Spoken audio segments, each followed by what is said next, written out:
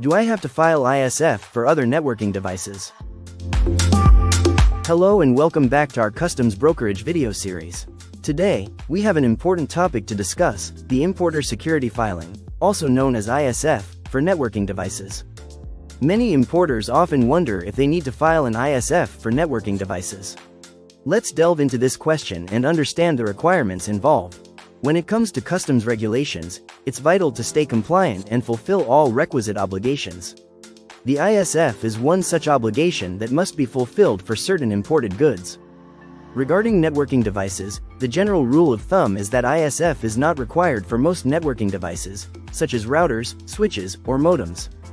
However, it's crucial to remember that there are exceptions to this rule. If the networking device is a combined unit that includes additional functions, such as a router with Wi-Fi capabilities or a switch with a built-in firewall, then an ISF might be required. This is because the device would fall under the Harmonized System (HS) code that covers devices with additional features or functionalities. Now, let's talk about the concept of a customs bond. A customs bond is a financial guarantee that ensures the importer will fulfill their obligations and pay any duties, taxes, or penalties owed to the government. It is a requirement for all importers who wish to enter goods into the United States. A customs bond provides protection to the government and allows the import process to proceed by offering financial security. When it comes to customs brokerage, it involves the completion of various tasks related to customs regulations on behalf of importers. This can include filing the necessary paperwork, coordinating with government agencies, and ensuring compliance with customs laws. Customs brokers are licensed professionals who specialize in navigating the complex world of international trade and customs clearance. Their expertise ensures a smooth and efficient import process. Now, let's move on to the Customs Declaration Form. This form, also known as the CBP Form 3461, is used to provide detailed information about the imported goods to the customs authorities. It includes details such as the importer's information, the country of origin, the value of the goods, and a description of the merchandise. The accuracy of this form is crucial, as any incorrect or misleading information can lead to delays, penalties, or even legal issues. Another important aspect of customs clearance is the utilization of a bonded warehouse. A bonded warehouse is a secure facility where imported goods can be stored for a specified period of time without the immediate payment of duties and taxes.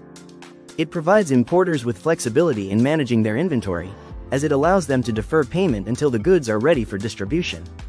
This can be particularly beneficial when dealing with large shipments or seasonally fluctuating demand. An increasingly common practice in the field of customs brokerage is the use of electronic submission of paperwork.